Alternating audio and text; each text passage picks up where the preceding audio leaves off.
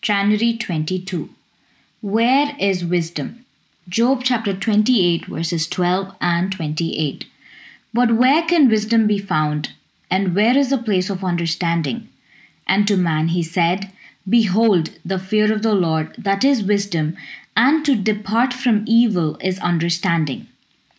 A young man got into financial difficulty by loaning a friend in another town $500. He neglected to ask his friend to sign a written note. He didn't even ask for a receipt indicating the amount loaned. When the young man needed his money back, he realized he had nothing with which to document his claim. In desperation, he turned to his father for advice. After a moment of consideration, the father said, Write him and say you need the $1,000 you loaned him. The young man said, You mean $500?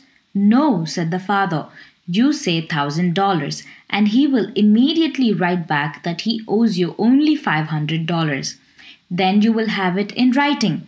The son followed his father's wisdom, and the problem was solved. Job too was perplexed by his situation. He had been a righteous man, yet now it seemed as though his world was falling apart. He felt the need for wisdom.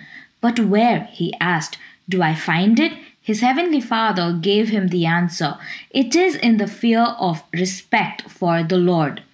Only to the degree that those who seek wisdom are willing to respect God will they be motivated to apply the truths that He shares with them. If earthly fathers can give wise counsel, how much more so can our Heavenly Father? But to gain true benefit from the counsel, we must have reverence toward the one who gives it. Unless we respect the source, we'll never value the product. We not only need to hear, but we also must heed.